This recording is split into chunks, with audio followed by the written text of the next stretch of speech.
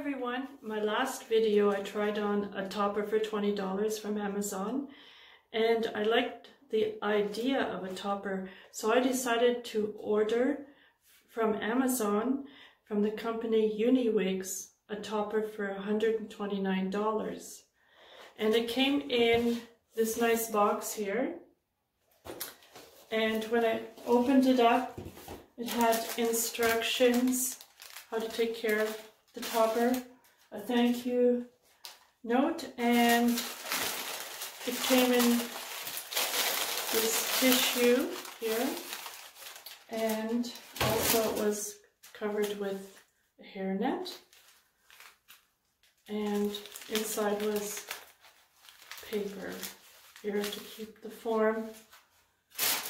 So this is what it looks like. I did wash it, and it was much softer and manageable after washing it. So I do really like it. It has here the hairline, which looks very natural, and I did trim it so that I have a side part here. So I'm going to show you the inside here.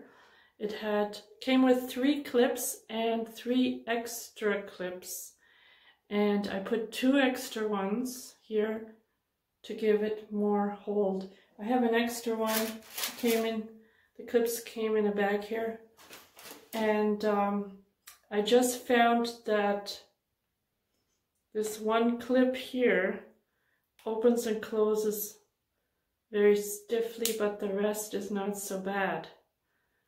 So that's the only thing. This one clip is giving me a little bit of a hard time, but otherwise I'm very pleased with the quality of the hair, and it is real hair, and doesn't look as fake as the wigs that I had, or that I used. So I'm going to try it on, and I'm going to put it, I trimmed it the length of my hair, and I'll just clip in here and here, and the 2 extra in the back there, so it's pretty tight that way. And when I comb it, it blends in nicely with my hair, and yeah, very pleased with this topper. Just the one clip I didn't like, but otherwise I can wash it, I can curl it a little bit and style it a little bit.